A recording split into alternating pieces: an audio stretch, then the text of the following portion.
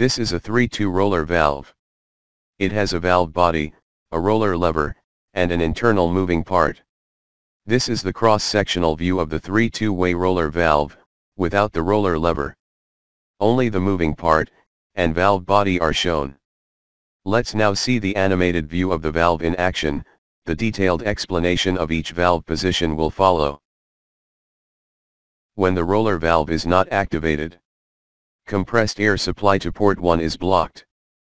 But port 2 and 3 are connected. That is, air can travel freely between the two ports. Note that port 3 is normally an exhaust port, air escape to atmosphere through this port. Try to trace out the air path of the cross-sectional view and the symbol shown. They both correspond to each other. When the roller valve is activated or switch over to another position, compressed air supply to port 1 is connected to port 2. Compressed air coming out of port 2 can be connected to the input port of the next pneumatic device and activate that device.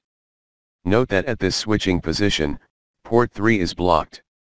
At this switching position, the valve symbol has an additional part added, to indicate the valve is activated when constructing a pneumatic circuit diagram.